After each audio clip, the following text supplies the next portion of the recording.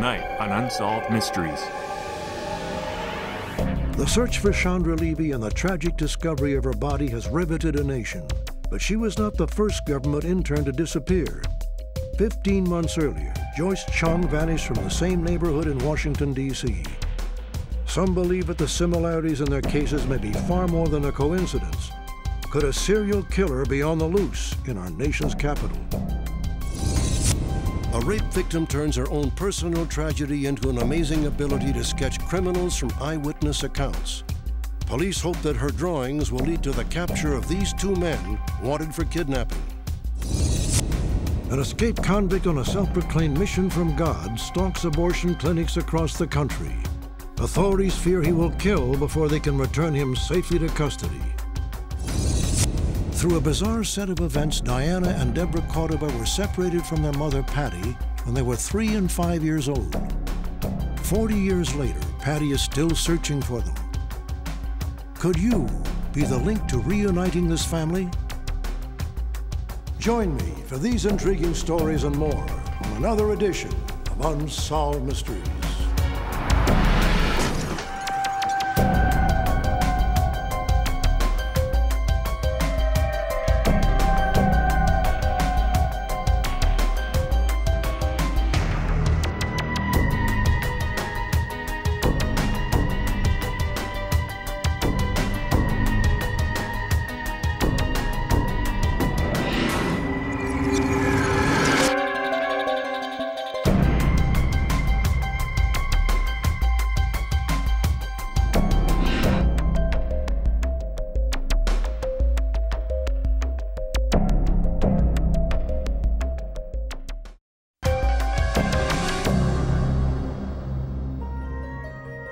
The entire country was saddened by the heartbreaking disappearance and death of Capitol Hill intern Chandra Levy. As pictures and home videos of the vivacious brunette flooded into our homes, the sense of tragedy only deepened. When news reports romantically linked Chandra to California Representative Gary Condit, he immediately came under suspicion. But the congressman was ruled out as a suspect. 13 months after Chandra vanished, police were summoned to a remote section of Rock Creek Park, 4 miles from her apartment. A hiker's dog uncovered a human skull halfway down a heavily wooded incline, far away from the commonly used paths. Police found additional bones, a jogger's bra, and cassette player in the dense foliage. Dental records confirmed that the agonizing search for Chandra Levy was over. The manner of death has been ruled a homicide, but the cause of death could not be determined from the skeleton. What exactly happened to Chandra remains a mystery. Few people know that another one-time Washington, D.C. intern, Joyce Chung, mysteriously disappeared 2 years before Chandra. Although there was no romantic scandal and no national media coverage, the eerie similarities between the two cases are striking. The two women lived in the same neighborhood and had worked for the same government agency. They also shared numerous physical characteristics. A contentious debate has erupted over whether there is a connection between Joyce and Chandra. When Chandra Levy disappeared, it certainly brought back a lot of memories, and we wondered if there was a connection. That question remains open, and the question of Joyce's disappearance remains open. To those who ask whether or not there is a relationship between the missing person Chandra Levy and the missing person's Joyce Chang, I will tell you they're totally unrelated. I strongly believe that these particular incidents involving these two women may have been committed by the same perpetrator, simply because there's just too many similarities in this case to ignore. To Joyce's family and friends, the similarities between Chung and Levy cases are alarming. Both were government interns who lived within 3 blocks of each other, and both were attractive, young, brunette women of petite stature. Police dismiss these connections as mere coincidence. They've even suggested that Joyce may have committed suicide, but many adamantly disagree and believe a frightening question must be asked. Is a serial killer preying on the young female interns of our nation's capital? Joyce was the only daughter in a tightly knit Taiwanese-American family. While in college, she served an internship for Representative Howard Berman of California. She had a wonderful personality. She was just very cheerful. She'd light up a room, that kind of a person. I mean, she was just adorable and smart. Everything you'd want your daughter to be. Following her internship, Joyce took a job as a lawyer at the INS. She lived with her brother Roger in the DuPont Circle area of Washington, D.C. Chandra Levy would later move to the same neighborhood. A favorite hangout for both was a nearby Starbucks coffee shop. It was here, on the night of January 9th, 1999, that Joyce was last seen. I don't know about you guys, but I ate way too much. Earlier in the evening, Joyce had met up with several friends for a movie and dinner. Bye. At about 8:15, my sister was with her friend Kathy. Kathy had generously offered to give her a ride home, but Joyce asked to make one quick stop at the Starbucks to grab a cup of tea. Night. Joyce told her friend she would walk the 4 blocks home from the coffee shop. She never made it to her apartment. When Joyce failed to return home, her brother Roger called the authorities. Hi, I'd like to report a missing person. Because Joyce was a federal employee, the FBI took the lead in the case. It's spelled C-H-I. I tried to stay positive at first, but as time went on, it was harder and harder to stay positive. I'd say after probably 2 or 3 days, we were sure that at the very least foul play was involved. But the FBI's initial investigation turned up nothing. There was no information available at that point to indicate that there was any foul play involved in terms of why she may have turned up missing, and there was no indication of where she may have gone. Then, spurred by local media coverage, a couple came forward with the first clue in the case. Joyce disappeared on January 9th. On January 10th, a couple was walking through Anacostia Park and had found a billfold with Joyce's government credit card and had turned that in to the park police. But the credit card remained in the lost and found for 4 days until the couple recognized Joyce's picture in news broadcasts and contacted the FBI. Fearing valuable time had been lost, a 57-member search and rescue team scoured the area where the card was found. Other personal items belonging to Joyce soon turned up on the banks of the Anacostia River. Her apartment keys, her video rental and grocery store card, her gloves. Got a jacket over here. And the jacket Joyce was last seen wearing, there was a clean rip running down the back. Her coat torn down the back, her cards scattered every place. We're just terrified. We know she's dead. You know, you don't want to confront it, but you know something horrible has happened to her. Police searched the river to no avail. Then 3 months later, a canoeist was paddling more than 8 miles downstream from where Joyce's personal items were discovered. The spring rains had forced a body to the shore. 3 months submerged in the water had taken its toll on the corpse. DNA tests were necessary to identify it as Joyce Chung. That's when all hope just dashed that Joyce was alive. And I quickly called my mother, one of the most difficult phone calls I've ever had to make, to tell my mother that her daughter was dead. And that's a moment that I'll never forget. Even worse for the Chung family was the medical examiner's official findings.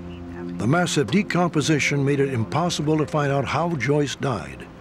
As a result, the cause of death was listed as undetermined. Without any evidence of foul play, investigators felt there was nothing more to be done. Despite being unresolved, the case was closed. From a law enforcement perspective, there's no more investigation to conduct based upon the medical examiner's opinion as to how she may have perished. For the police department to say they cannot continue an investigation because they can't determine the cause of death is totally ridiculous. It's incompetence for them to say that, to stop investigating a case because they can't determine the cause of death. It seemed no one would ever know what really happened to Joyce Chung.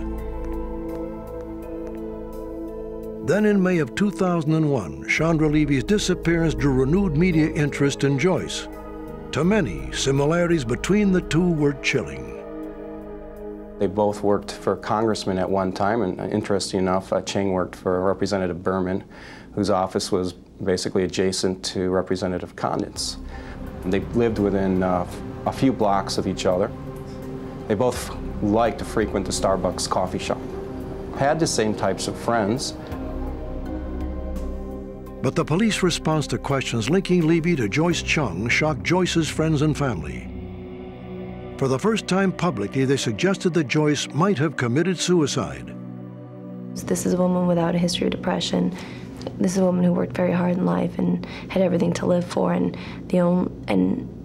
it's just not a theory that makes sense, and it's very frustrating because Joyce and her family have lost so much, and to lose who she is by saying she was someone who committed suicide, I think is another injustice to her. As you can see, there's a tear in the back of this jacket, which we haven't been able to determine the cause of yet. It's possible that if Joyce did commit suicide, why was her jacket ripped? Unusual for a jacket to tear in this. Why were her personal items left on the banks of the Anacostia? And how did she get to the riverbank, approximately 5 miles from where she was last seen? She didn't have a car, and no public transportation goes there. And on a extremely freezing cold day in January, commit suicide by wading into the Anacostia River and putting her head under the water.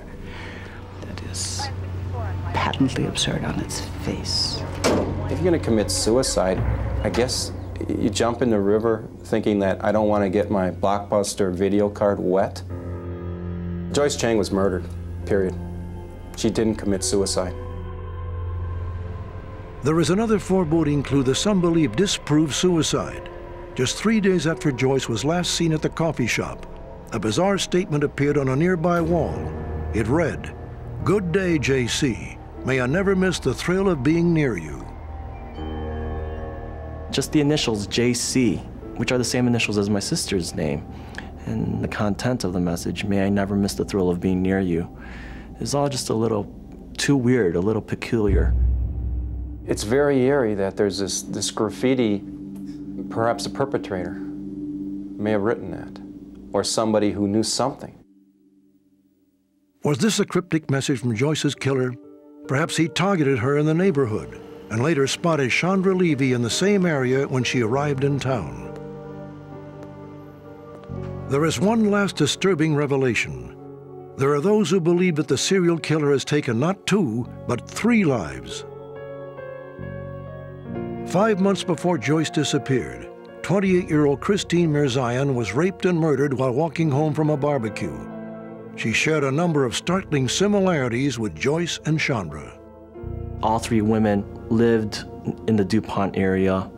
All 3 women had dark hair. All 3 women were about the same height. And they were all here as interns at one point in their careers. There are no similarities in those 3 cases, period. I don't think any of us will ever know what happened to Joyce Chang. That case is currently in a closed status. There is no new information out there to indicate foul play was involved.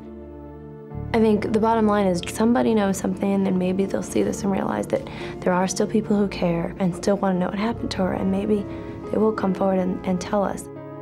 We haven't completely gone on with our lives and forgotten about Joyce.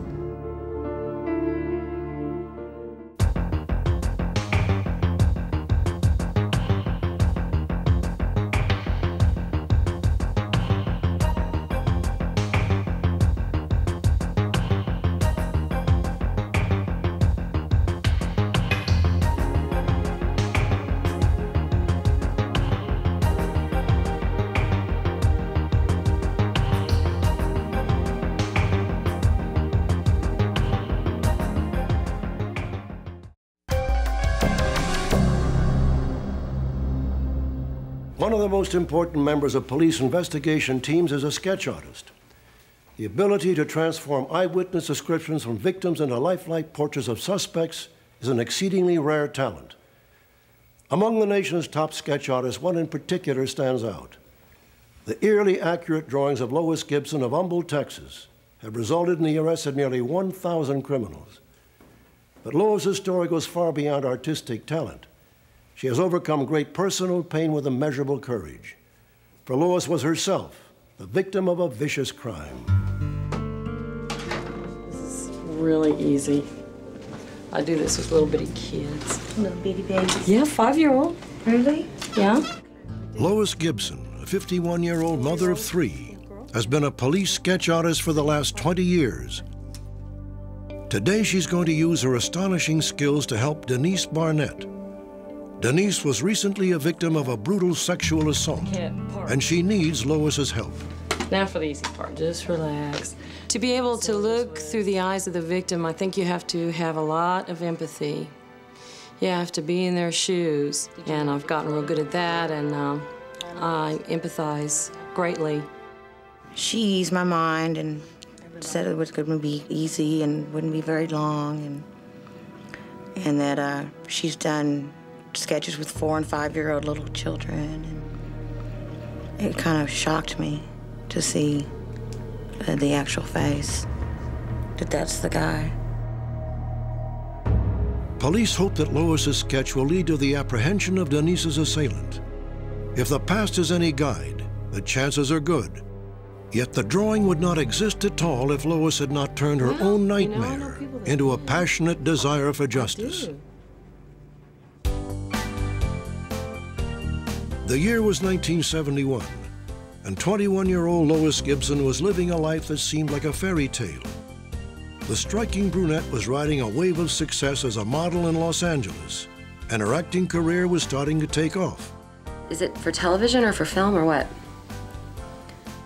But on one quiet summer evening, a knock on the door would herald the end of Lois's dreams. Well, the pay's good enough, you know, I can go with that. Hey, listen, can I call you back as soon as at my door? Okay? All right, bye. Yeah, who is it? A man, pretending to be Lois's neighbor, gained entry to her home. Who are you? Hey, it doesn't really matter. Wait, who are you? Looks like you need a little company. He immediately started choking me. He went to my throat and just almost snapped my head off. The assailant sexually assaulted Lois and nearly strangled her to death before fleeing.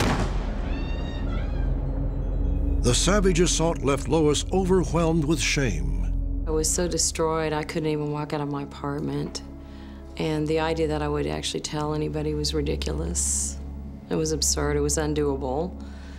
It was patently embarrassing. It was the most embarrassing, humiliating, painful thing I'd ever had happen to myself.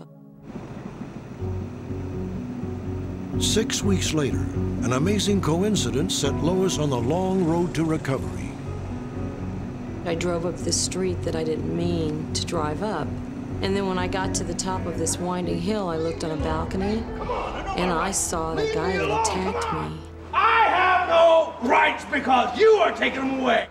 And I started to scream, and then I realized his hands were behind his back, and he was cuffed. Look at everybody. What are you looking at? And I loved it. It was like I got to see justice. And that's when I fell in love with what police do. You don't have nothing on me. You're coming down on me. Lois later learned from the police that the rapist was arrested for cocaine possession. She could still not bring herself to tell the authorities what the man did to her. But what happened that morning would change the direction of Lois's life forever.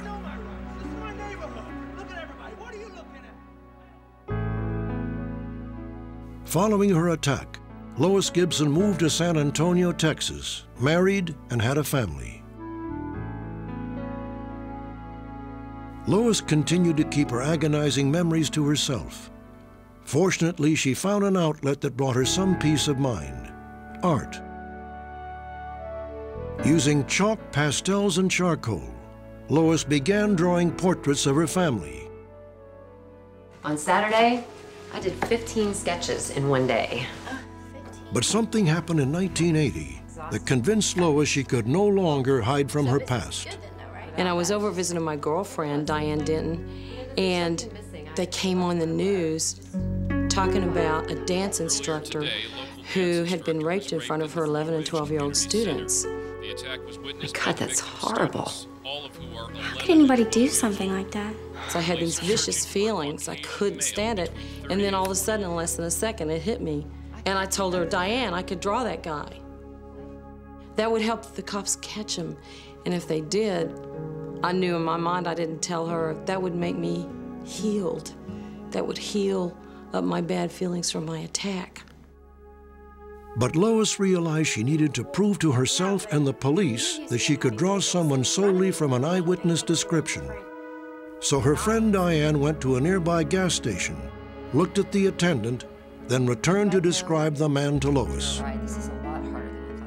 And all of a sudden, I started reliving my attack, and I realized I needed to be able to do this really bad, and that it was gonna kill me if I couldn't do it. Lois fought back her fears and drew the picture.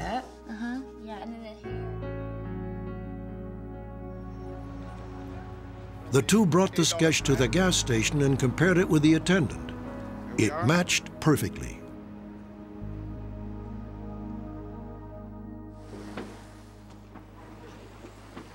After some initial skepticism, the Houston Police Department decided to give Lois a shot. The results were astounding. Her startlingly accurate drawings have helped capture suspects in 30% of the cases she's worked, an arrest rate unmatched by almost all other sketch artists.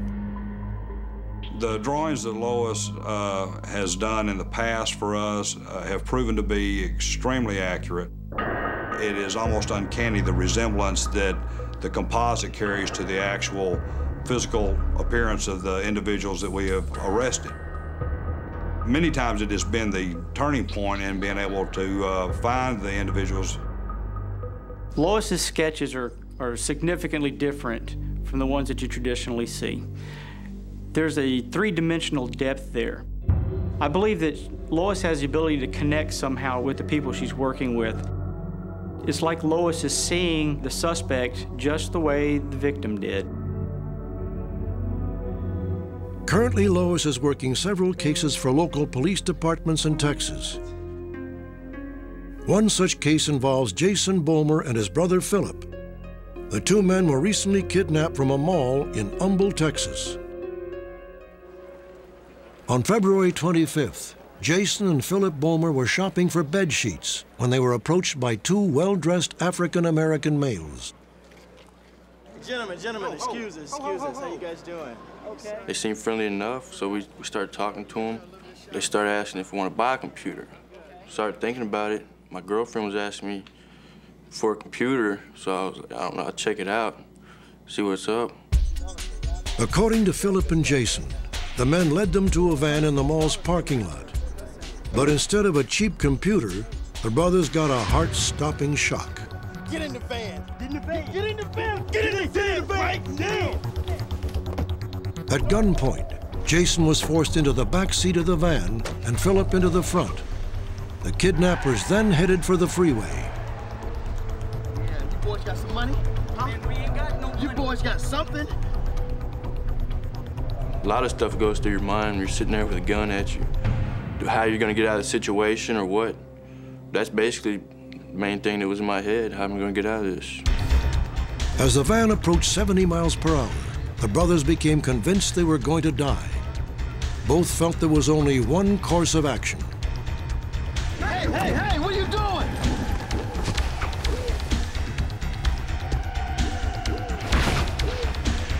The brothers hit the freeway shoulder with devastating force. Philip suffered cuts and asphalt burns from head to toe. Jason's collarbone was shattered and his leg severely fractured.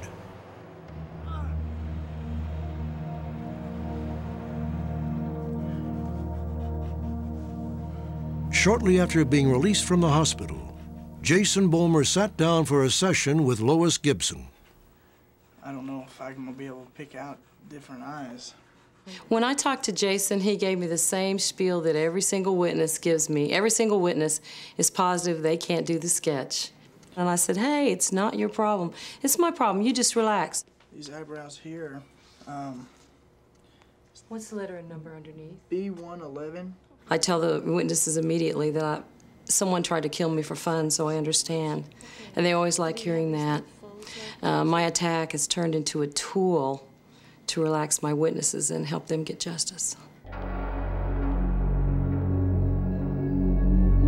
Police are seeking these two men in connection with a kidnapping and attempted robbery of Jason and Philip Bomer.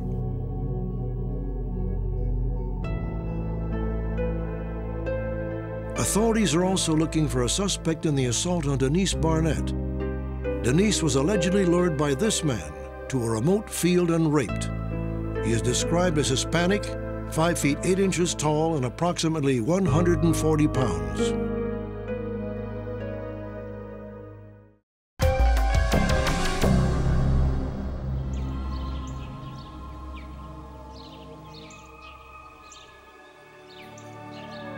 After robbing a gas station, two suspects lead police on a high-speed chase through the back roads of Kentucky.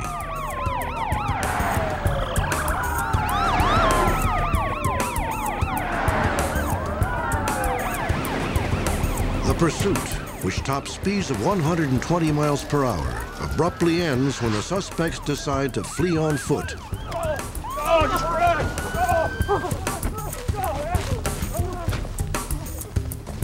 Hands up! 23-year-old Jason Miller is immediately apprehended. Hands above your head. But the second suspect, Clayton Wagner, somehow manages to slip through the police cordon. Authorities grow increasingly alarmed when they discover what Clayton Wagner left behind in his truck. In the vehicle was gas cans, half filled with gasoline, a dummy hand grenade, and firearms, and a list of abortion clinics on the East Coast. Clayton Wagner is a small-time career criminal who's apparently embraced the militant anti-abortion movement. A skilled survivalist who's eluded police on numerous occasions, Wagner has publicly stated that he is on a mission from God to kill abortion providers. So far, he has not acted on this threat, but authorities believe it's only a matter of time before Clayton Wagner attempts murder. Clayton Wagner is a very complex and intelligent individual. He's a woodsman. He used to own a computer company. He's a car thief. He's an armed robber. And at some point in his life, Clayton Wagner became involved in the anti-abortion movement.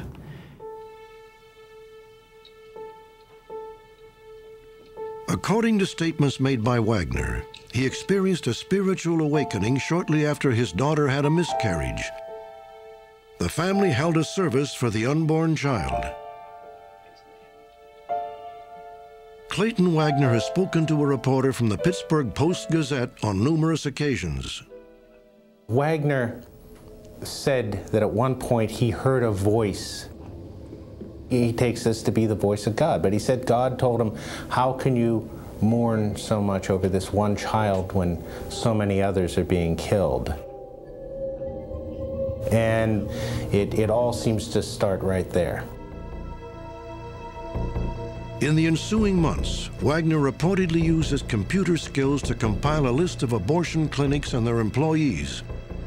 Armed with surveillance equipment, police scanners, and firearms, Wagner claims to have stalked over 100 clinics in 19 states. He had been out for a time stalking abortion clinics and trying to work up the nerve to shoot an abortion doctor or one of their staff members. He had people in his gun sights at least 3 times and couldn't bring himself to pull the trigger. God's will, as Clayton perceived it, had not been carried out. A despondent Wagner allegedly vowed that next time an abortionist would die. But then the law interceded. The motorhome Wagner was traveling in with his wife and 8 children broke down just inside Illinois. When a license plate check was done, it revealed that the motorhome was stolen. We had a little problem earlier with the starter, I think, is what... When Illinois State Police troopers indicated to him that he was going to have to conduct an interview with Wagner's family. Go there and talk to your wife for a second with me. Put you under. Do me a favor, just don't drag her into this. She doesn't know anything. And at that point, Wagner immediately volunteered that the vehicle was stolen, that he was wanted, and he did not want his family to get involved. Wagner was arrested and taken to the DeWitt County Jail in Clinton, Illinois. While in prison, he wrote letters to the extremist anti-abortion movement looking for support. Wagner struck up a relationship with Reverend Donald Spitz, an independent Pentecostal minister and founder of the anti-abortion group, the Army of God. Clayton informed me that his life was totally committed to taking action against the baby butchers. Clayton was disappointed and dejected because he was apprehended before he was able to fulfill this mission. On December 6, 2000, Clayton Wagner was convicted of federal weapons charges and vehicular theft. During and after the trial, statements reportedly made by Wagner were posted on an anti-abortion website. Doesn't matter to me if you're a nurse, receptionist, or janitor. If you work for a murderous abortionist, I'm going to kill you.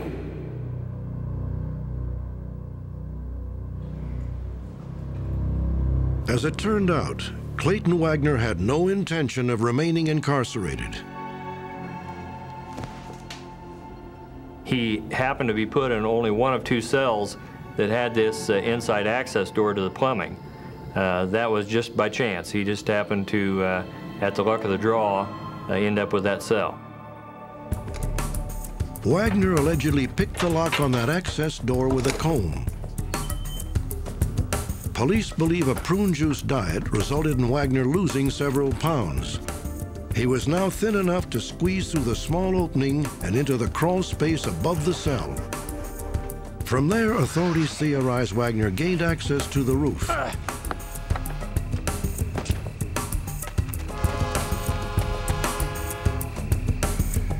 He then jumped to an adjacent building and finally 15 feet to the ground. Wagner allegedly made a beeline for nearby railroad tracks.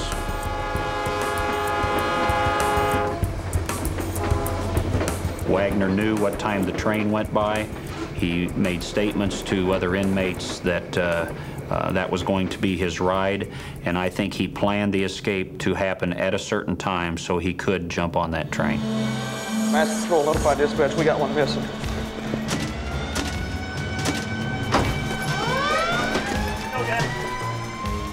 We conducted searches of the immediate area. We set up roadblocks at all of the exit points leaving the city of Clinton. But there was no sign of Clayton Wagner until 2 days after the escape. Police received a report that a man matching Wagner's description had stolen a vehicle from a nearby gas station. Although police immediately swarmed the area, Clayton Wagner slipped away yet again. We don't know how Wagner got through that dragnet. Wagner has stated that God has made him invisible. I don't think God has made him invisible, but obviously Clayton Wagner is very good at disappearing. 2 months after his brazen escape, authorities believe Clayton Wagner resurfaced at a bank outside of Harrisburg, Pennsylvania. Surveillance video captured the robber, who made off with $4,700 in cash. I almost couldn't believe it when I saw the photograph. It appeared that the person in the photograph was posing and smiling for the camera, and there was no doubt in my mind it was Clayton Wagner. Wagner has again disappeared, possibly into the backwoods of Pennsylvania. Abortion clinics across the country are on full alert, fearing that Clayton Wagner may finally follow through on his threats. Whether he shoots an abortionist dead or whether he does not shoot an abortionist dead, Clayton will be spending the rest of his life in prison if he is apprehended. So Clayton has nothing to lose at this point. Update. On December 5, 2001, Clayton Wagner was captured by U.S. Marshals in Cincinnati. An employee at a photocopy store recognized him from wanted posters and notified the FBI. Agents moved in and arrested him without incident. Wagner pled guilty to possession of a firearm by a felon and interstate transportation of a stolen vehicle.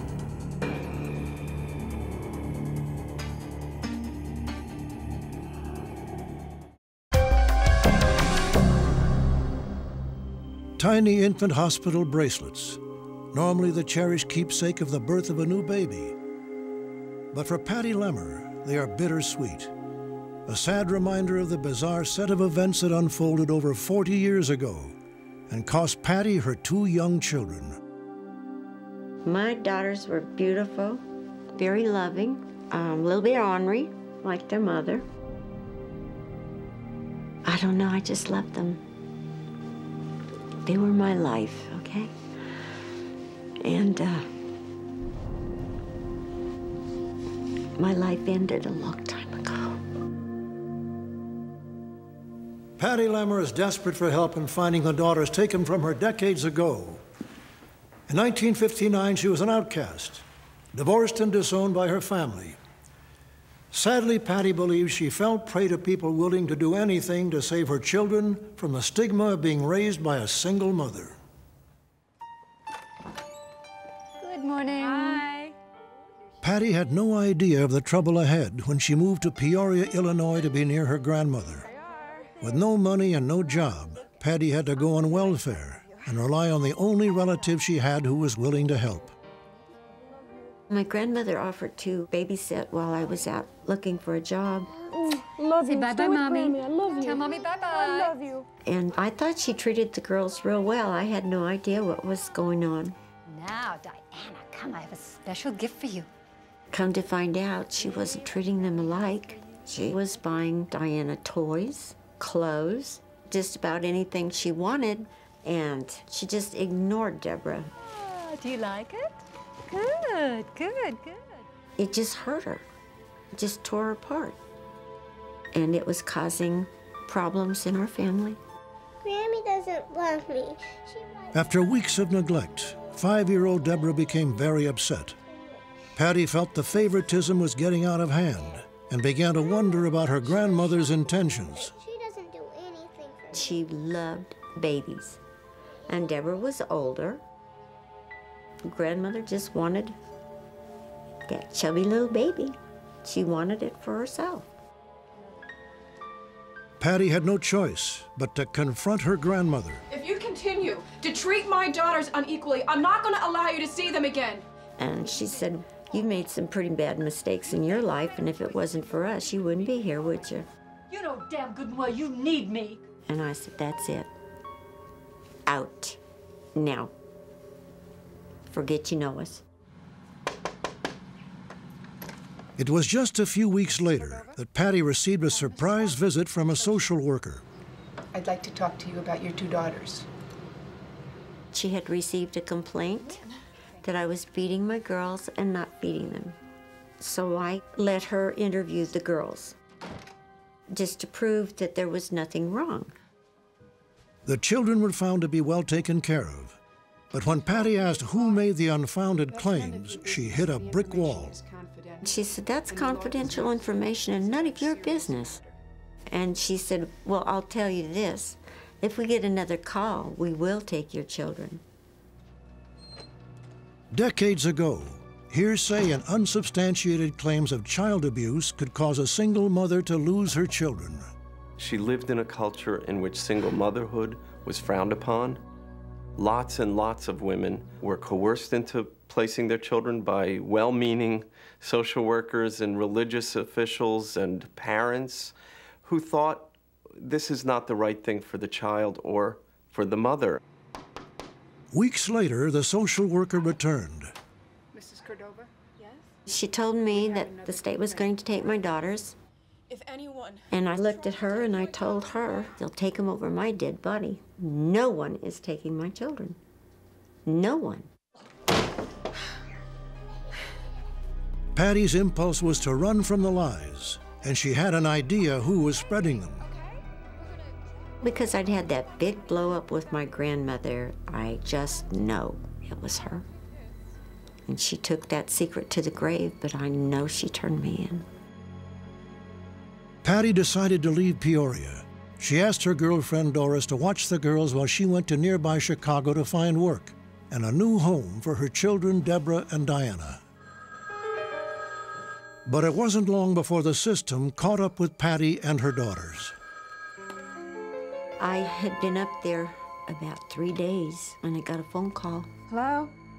And it was Doris. And she told me my children were gone. She said 2 people and a sheriff came and got them.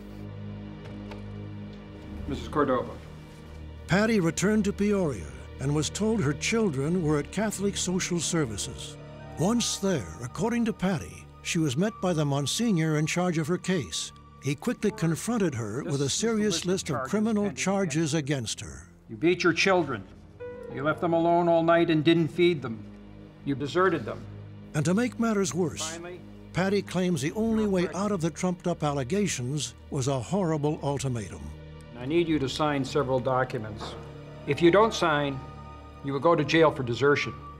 What do you answer? If you don't sign the papers, if you go to jail, your children are in an orphanage. If you do sign the papers, they may be adopted. I don't think anybody should have to go through that. Patti felt she had no choice and signed the adoption papers. Curiously, among them were forms she was told were her own daughter's death certificates. The issue of the death certificates was quite bizarre. They wanted to create a new identity for the kids. Clean, whole. This was the model of adoption back then, as if, so that the new parents could raise them as if they gave birth to them. On January 15, 1960, Patti Lemmer saw her 3- and 5-year-old daughters for the last time.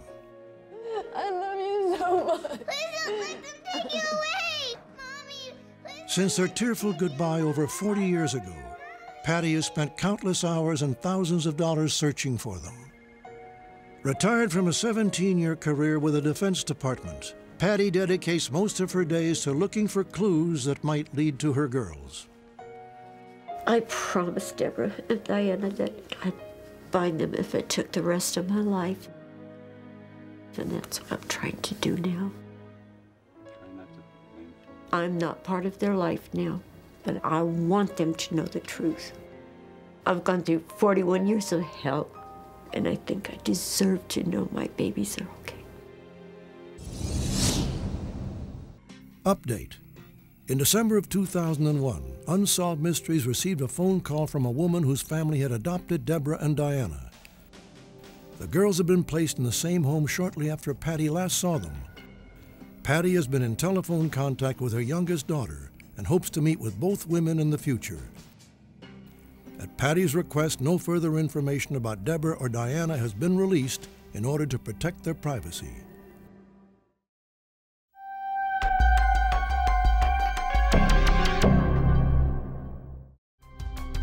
Join us for our next edition of Unsolved Mysteries.